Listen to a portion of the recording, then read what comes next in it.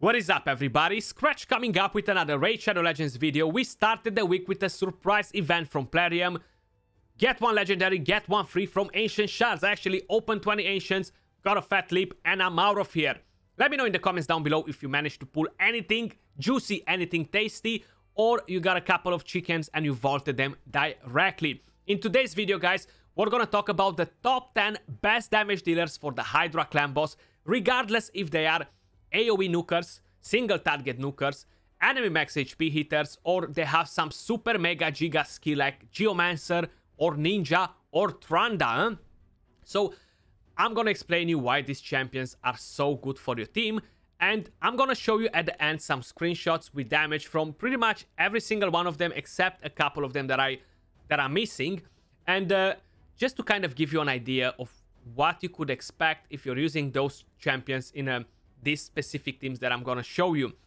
First, let's have a quick look at something. So if we go at the Hydra clan boss right here, I just want to give you a quick heads up. We have the second rotation ending in 1 week and exactly 19 hours, okay? The next rotation that comes out is pure cancer, okay? It's gonna be such a hard rotation. It's gonna be so annoying.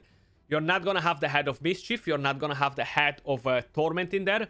So that means the two squishy heads are out. More AoE damage reduction comes into play. The head of Torment is not in there, so that means you're not gonna need a Shamael or Perfect Veil or anything to deal with fear, at least for the very start of the rotation. It's gonna be pretty annoying to have the cleanser and to have the head that lands the Toxic Cloud. And the reason for it is that they're going at same speeds, okay? They're gonna be on the same speed, so the cleanser is gonna come in play, insta cleanse, and the other one is gonna drop the Toxic Cloud as soon after the next one. So I think like it's gonna be pretty hard to make sure we're gonna block that. We're gonna have to see what's gonna happen. I'm gonna prepare you for it in the very first week when that rotation drops out. Now, when we're talking about damage dealers, guys, okay, affinities change, but the damage dealers, they don't really change that much. We're gonna rotate some of them here and there if we have some other damage dealers available, but we're gonna be able to deal good damage even if we're gonna get some weak hits here and there. If you go at the Nightmare difficulty, for example, you're gonna see enemy max HP hitters, Geomancers are kind of running the show here, okay? We have a Royal Huntsman, we have some Shalds, we have Yannickas, pretty decent champions to help out with some damage. On Brutal, pretty much kind of like the same situation, but if you're going to hard, to normal, you see more Mashalets coming into play. Inquisitor Shamael is a pretty good damage dealer too. You have some other champions that are kind of making like an appearance in here. And Tranda, she is so damn unique for that A2. We're gonna get to that in a second as well, but let's start to talk about the champions, guys. Some of them, they're gonna be from the index because I don't have them built. Some of them, they're gonna be from my actual champion pool with builds, masteries, and all that. I'm not gonna rank them the best champion right here, guys, even though it's pretty obvious the top 3 damage dealers, which ones they are, you know. Usually I don't tend to do that, even though it's a bit easier to do that on the Hydra. But if we're gonna go at the index, I'm gonna start quickly with Royal Huntsman, okay?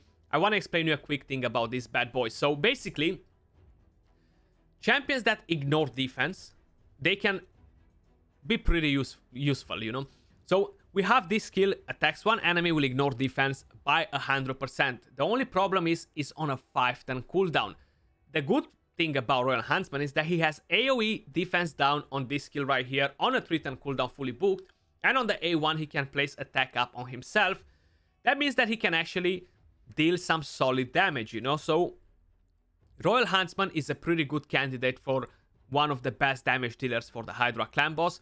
Of course, there are plenty different champions that can be amazing. I'm gonna give them kind of like a big shout out towards the end of the video as well, because we're talking about the best top 10. Some of them, they might be equal in terms of damage, but how I haven't tried every single one of them, guys, is gonna be pretty hard to say, okay, these are kind of like equal all in terms of damage.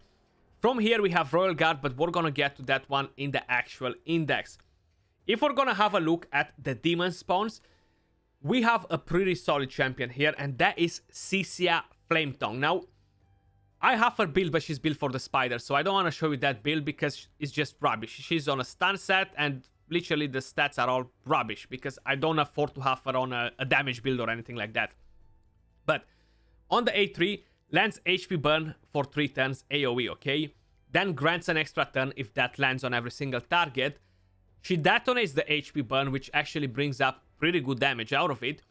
Weaken and defense down, okay? And on the A1, a triple hitter and increases the duration of HP burn. That makes her pretty badass. Now, she doesn't have the best HP overall, but she can deal tons and tons of damage, guys. So if you have her, you're struggling with the damage, be confident.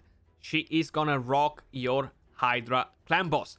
Now, if we're gonna go straight to my champion pool right here, the ones that I have built, we're actually gonna talk about no one else but this bad boy, Herndig, okay?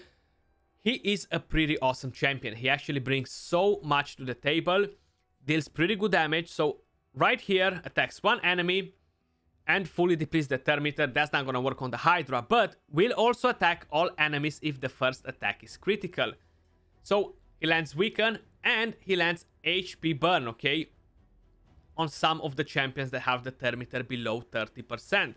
So that makes him pretty solid. On the A2, we have defense down, decreased accuracy. And on the A1, he deals pretty good damage. He gains a bit of Terminator when he gets hit. So overall, he's gonna be an awesome champion to deal damage. But mainly for the lower difficulties, you know. I feel like for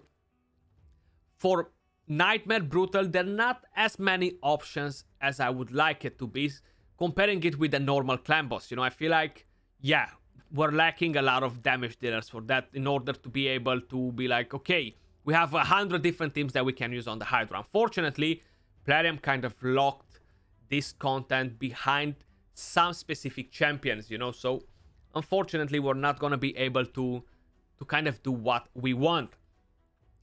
If we're going to go all the way down here to, where is she? Tranda. So Tranda, she is just amazing on a normal, on hard, even on brutal, she can deal pretty good damage. So correct me if I'm wrong right here, but from what I understood, when the heads are decapitated, basically they have no defense or something like that. So that's why this skill is so efficient. This deals more damage on targets that they have less defense. So this is very unique. It's no other champion in the game that can do what she does. But man, she can deal like 30 million damage, bang, on one hit if the heads are all decapitated. It's just crazy. Attacks one enemy, then attacks all other enemies with a second hit, dealing 60% of the damage inflicted from the first hit. Of course, this can be pretty good to deal damage. Double hitter, she is a powerful champion. Now, I used her on my Hydra clan boss. I'm using her on every single reset. And these are the masteries that I have on her. So offense, defense 3. She has the arena build. I'm not changing masteries on her or anything like that. So with confidence, Helm Smasher tier 6. If you have one, use her like that. She's just gonna destroy. Honestly, have her in Savage, she's gonna destroy the Hydra clan boss. If we're gonna have a look at a different champion that is actually pretty badass, is no one else but Mashald. So you wanna have accuracy on this champion.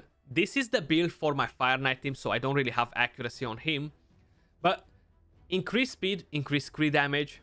He deals so much damage with the A3 and the A1, guys, the Leech. Not only that he's gonna help to sustain your entire team, but this one right here is gonna become AoE, and he actually ramps up tons and tons of damage if you're putting it in the longer run. He's not gonna deal 1 million damage with the first hit or anything like that, but he's gonna add up a lot of damage. So Mashald is actually a very solid champion.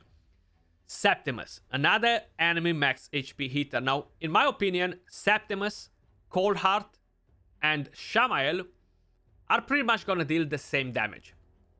This is on a 4-turn cooldown. Same with Coldheart, she has it on a 4-turn cooldown. And they do 10% damage on a target. Shamael, for example, he has this skill right here on a 3-turn cooldown. And if you have 3 to 4 buffs, he fully ignores defense. And he can definitely hit for 600-700k just with this skill every 3 turns, okay? So that makes him pretty badass. And not only that, but he brings you different utility to the table. So these champions can do around 6, 7, 8, 9 million damage in a run, depending on what sort of build you have on them, you know.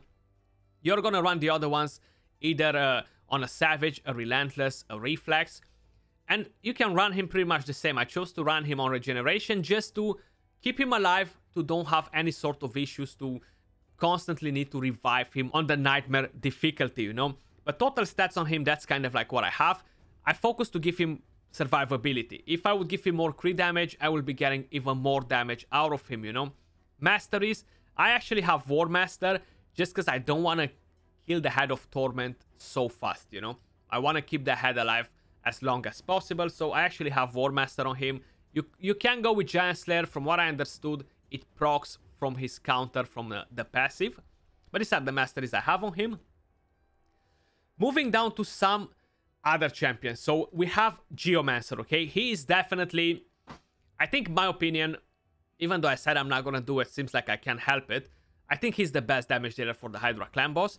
Just because no matter what head you have out there, you're gonna be able to debuff him, okay? And I find that the team runs smoother with him. Now, on the next rotation, I might change my opinion and I'll put Royal Guard, the best bang. But so far, I feel like I'm betting my money on him. In terms of damage, I've definitely seen the bigger numbers out of him. So I have him built on a regeneration for this current rotation. Because I have Shamael, he's constantly getting turn meter, so he's always getting a turn. I don't really have to stress about, oh, I can't keep the HP burn on all the heads at all time, you know. But on the next rotation, I feel like Relentless or a Reflex is gonna be the way to go if you want to have a chance at keeping the HP burn on the heads constantly, because you're gonna have the Cleanser head in there as well, which is gonna cleanse on a 4th turn cooldown if I'm not mistaken. So it's gonna be pretty damn hard to make it happen, you know. Husk, another badass champion. Now, how I specified, the next rotation will bring in a lot of AoE damage reduction. Savage will be the most efficient set if you want to hit the maximum damage. If no, Relentless Reflex is going to do an awesome job. That's the build that I have on him. The more refresh accessories you have, the better. If we're going to go at total stats, this is kind of like what I have on him. 68k HP, 2.2k defense, 234 speed, full crit rate, 240 crit damage. I like him more than Royal Guard because it's easier to tank him up. Now, on the next rotation, his affinity is kind of going to be a bit of a oof, so he's not going to be as useful as a Royal Guard, but that's nothing wrong about it. How I specified, you can go and do it. A few weak hits here and there, they're not going to cost you everything. But these are the masteries. Tier 6 War Master, definitely the thing you want to get on him. Moving over to Royal Guard. I actually have quite a few different builds. I have a Savage build. I have Reflex build. So I use him on Reflex as well. But I'm not using the A3 on him at all when I'm running the Reflex set. Literally just the takedown and the A1. Because I want that takedown to have the cooldown decreased as often as possible. Again, refresh accessories, important. And I don't have this one built with accuracy. You have defense down on the A1. Decrease speed if you don't have a Kreese or a champion that decreases the speed on them. Definitely make use of it. It's not going to be as efficient, but it's still going to help you a bit. So definitely considering giving some accuracy if you need decreased speed. And I have this build. Relentless, okay? Refresh accessories. Probably I'm going to keep him like this for the next rotation, guys. And these are kind of like the stats that I have on him. Rip my 99 crit rate. Man, I wish that Plarium will bring in 1% crit rate glyphs. I don't want more than that. Just 1%. This 1% is messing up so many builds for everyone. It's so annoying. But these are kind of like the stats that I have on him. Again, not with accuracy and masteries. Very similar with Husk. Tier 6 War Master. Now, you can go on defense 3 if you like, but I don't run deterrence on them, and I feel like having Cycle of Magic can help my my champions a bit more. If we missed a few other champions, and yes we did, this bad boy right here seems like I missed him, and that is Ninja, okay? He is a very unique champion too. Unfortunately, if you weren't playing when Plarium had the event, you're not gonna be able to get him again. So they name him the Boss Slayer. The Hellburn skill is melting bosses, 100%. A very unique skill. Hopefully they will be bringing some more champions in the future that will be able to do what he does. But overall, he's gonna deal tons of damage. Defense down on the A1. A pretty good hit right here. And this passive is very unique. Increases attack and crit damage per round. It can go up to 100% increase attack and 25% increase crit damage. But he needs to kind of do some damage before. So you need to play him for a bit in order for this passive to come in play. But definitely tons and tons of damage. A very awesome champion though. I gotta say I wasn't expecting him to be as amazing for the Hydra clan boss, you know. Other champions that kind of deserve a shout out, guys. Now, I specified I haven't tried every single one of them, okay? But there are some pretty good other champions that can deal damage there. I'm pretty sure Leorius will deal good damage. Venus, I tried her. She deals pretty good damage. She doesn't hit hard, but she brings defense down, weaken, HP burn. So she's definitely a key champion overall for it. Turvold on the lower difficulties, pretty decent. Ethos, again, he can deal some decent damage. If we're gonna talk about other champions like Yannicka, again, she can be pretty good. I'm sure that even Abyss can deal some damage. I haven't personally tried her, but I'm pretty confident that she can do it, you know. So I have no doubts with her either. Probably the same with Fushan. He's a pretty good champion. Roxem might deal pretty good damage. So there are quite a few champions that can put out some work. Little Miss Annie is one champion that I'm kind of thinking about her, since she can ignore some defense. And I just generally know that she hits pretty damn hard. Of course, there might be champions like Iron Brago if you're kind of taking a different path with your teams there. Cupid is decent. I wouldn't really put him in the very high top of the best damage dealer. Sinesha, Skullcrown, pretty good. I like Sinesha because she brings in different utility to the table. Magnar, a pretty solid AoE damage dealer. I actually like Magnar for the lower difficulties. He hits pretty good. Definitely not a bad champion. Good survivability on him. Phoenix, he can hit pretty hard with the A1. I kind of had higher expectations from him, more utility, but I'm not really feeling it as much. But that's kind of what it was in terms of champions that deal damage. Now, let's have a quick look at what sort of damage we can expect from them. So, if we're gonna go right here, guys, you see, this was my key on Nightmare. Now, some of the things might be affected in the next way. So basically, let's just say Husk gets devoured 3 more times compared to Geomancer. So that cuts quite a bit of damage out of him, you know. So it's a bit harder to say this is the #1 damage dealer. But we have Geomancer, 22.9 million damage on this team. Husk with 17.8. Shamael with a weak build at 5 million damage, so he wasn't really built for damage. Krisk, AoE attacks, 3 million damage. Lydia, 4 million damage. So Shamael, he deals a pretty good damage considering he's not built for it, you know. On this one right here, but we have double Husk. We have 18 million damage, 20.4 million damage. So it's a bit different.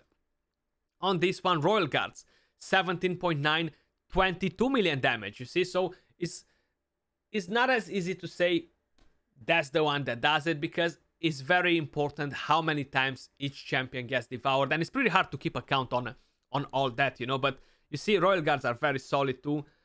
If we're gonna have a look at some different ones, let's see. Geomancer here, 17.5.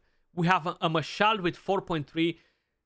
Inquisitor Shamael with 3.9. So if this Mashal would have had a better build, he would have dealt more damage, you know. But it's a bit harder to build him with the right accuracy and all this for the higher difficulties. Geomancer here with 16.5. Shamael with 4.7. Husk with 11. What else do we have here? So this is 7 million from Geomancer, 6.1 from Venus, so definitely putting out the work. Geomancer here with 30 million damage, which is just crazy. So in this team, if you don't have, for example, Sifi, she is serving a very good role. definitely an awesome champion right here to replace her. And what do we have here?